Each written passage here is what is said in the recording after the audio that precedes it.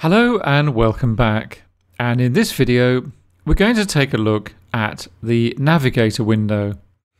Now again, you can access this through the top level navigation or through the shortcut. So let's go up to View and click it on from the pop-up window there.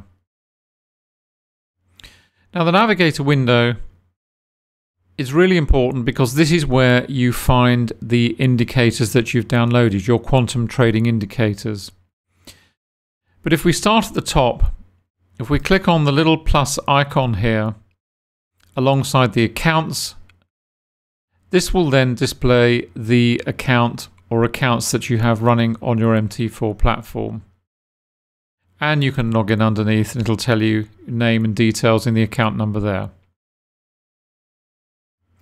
But the important section is here underneath on indicators. If we click on the icon there, you'll see these are standard. These are indicators that come with the platform from your broker.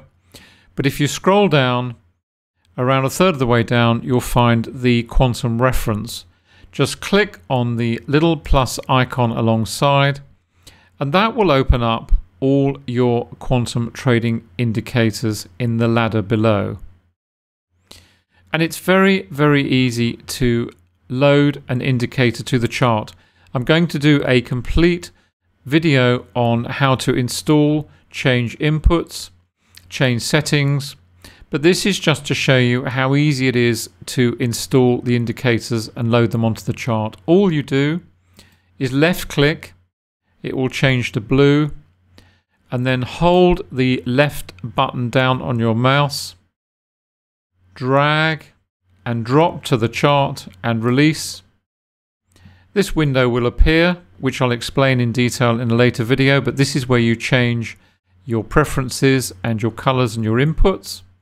If you're happy with all of that, just click OK down at the bottom here, and your indicator is then loaded to your chart. It really is that simple. And to load other indicators, it's exactly the same process. So if we wanted to add the tick volumes to that particular chart, we left click, changes to blue, we drag, and you can see the little grey icon below the pointer. We're still holding our left mouse down, release, and there we go. Now we've got the tick volumes on our chart.